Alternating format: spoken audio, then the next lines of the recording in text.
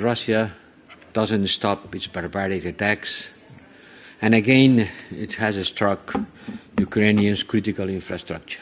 During the night, all across the country, killing innocent civilians and causing serious damage.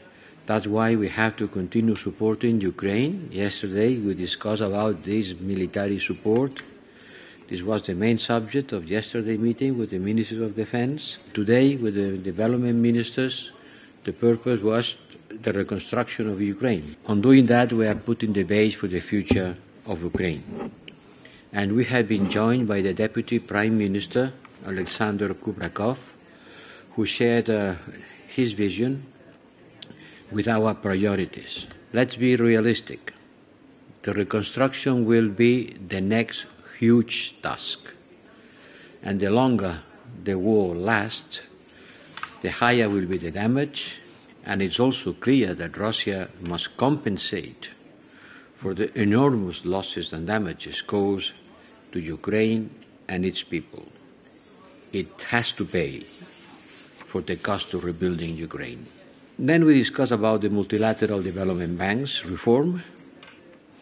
There are many discussions on how to make these banks fit for purpose in an age marked by ever more pressing global challenges, especially climate change, that was not a problem 20 years ago, and natural disasters that unhappily they are more and more frequent, as well as pandemic, poverty, and fragility in many states around the world.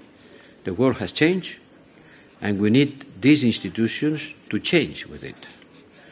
Today's discussion, Minister, was very much needed and timely and interesting. Everybody talks about the reform of the World Bank Group, but we also have a World Bank. Our European Investment Bank is bigger than the World Bank from the point of view of the amount of loans. People don't know that, but our European investment banks gives more loans to development than the World Bank. It's our lending arm, and also we have the European Bank for Reconstruction and Development. Both are part of our Team Europe. They are European banks.